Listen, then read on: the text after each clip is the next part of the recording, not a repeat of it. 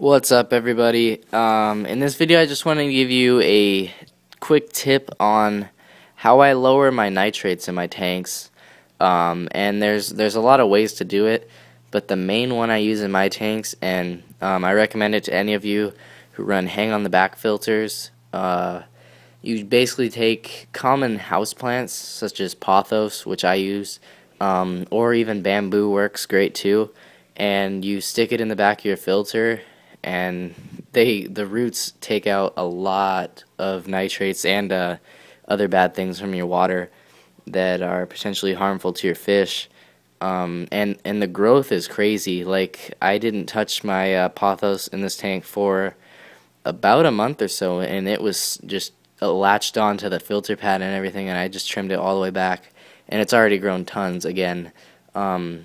So I'll show you. This is basically how I have mine. I just stick it right in there, and the filter's all messy. I don't ever clean it, but I mean, it's doing the job. Nitrates are real low, and that's pretty much all I need. But if I take it out, like, it's already latched on. I can't even pull it out. It's latched onto something. But oh, there we go. It's up. I trimmed them all the way down to the nub about 2 weeks ago, and as you can see, all that new growth is just shooting off, and I might actually trim him right now because it does get out of hand quick. Very prolific root grower, the pothos, and I'll just set that aside. And here I have my bamboo. Wow, that's grown a lot too. All the orange stuff is the new orange and white is the new stuff. And yeah, this stuff, I mean, it's not even getting really that much light. Some reflects from here, but not too much. Some gets from the window, not too much of that either. And you got some new leaves and stuff, and it just looks nice. In my opinion, I like how it looks. Like, I'll just stick that in there, but from far away, it gives the tank a nice look from beyond the viewing part, and I like that. So if you have a hob or hang on the back, I really recommend this if you're having a nitrate problem, and it just balances out your tank a lot, I think. If you have a planted tank, I wouldn't use this because I'd let your plants in the tank get the nitrates. But if you're mainly running fish only like I am, Java fern doesn't really count, but you get the idea. It really does benefit. I could do a water change every 2 weeks, 3 weeks on this tank, and there really wouldn't be that much of a problem. Mind you, I have 2 fish in there, but and a really good cleanup crew. But yeah, so there's my little quick tip.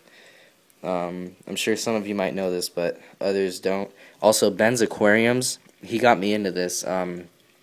If you look him up on YouTube, I think it was a 55-gallon angel grow-out tank, angel fry. He had like a ton of angels, and it was so overstocked, but it's all good because he had like just literally like a whole row of plants growing. He had lights down here and on top. It was crazy. Pothos, spider plants, Anubias even growing out of water. Really cool, and I'm sure that helped out a lot, and that's what got me into doing it too. Yeah, now the tank's all got debris and stuff because I messed with the filter. I don't do that too often. Also, the female had a bunch of sand like up to here, and I kind of wanted to see the tank more, so I knocked it down, and it seems like she's already gone back to digging. So yeah, one last thing, shout out to Fishing Nerd 36. He is new on Fish Tank TV. His name is Tom. He's from New Zealand. So if you like, he's got great tanks. I really love his Planet tanks. Like, I'm talking just good quality stuff. My favorite thing about a Planet tank is clean looking, and all tanks in general. I like cleanliness, and his tanks are super clean. He even made a video, his last video was maintenance on his Planet tank. So I really recommend you guys check him out. He has 19 subs already, and he started out with like a couple days ago with 0, so he's getting up there. Great videos. Yeah, so go check him out if you like Planet tanks and a good New Zealand accent. So yeah, hope you guys liked the quick video. Not too much time to do one today, but yeah. Also, what do you guys think about a Java fern specialized tank in the 36 gallon. I've been cutting the Windelov up, and I put some of that in there, and I also put some of the narrow leaf I got from Sin in there. So I've got 3 species in there, and I counted all my plants, and I have about 20 total.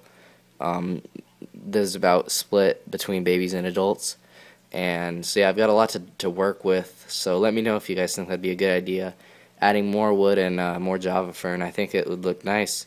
So yeah, hope you guys like the video. Later.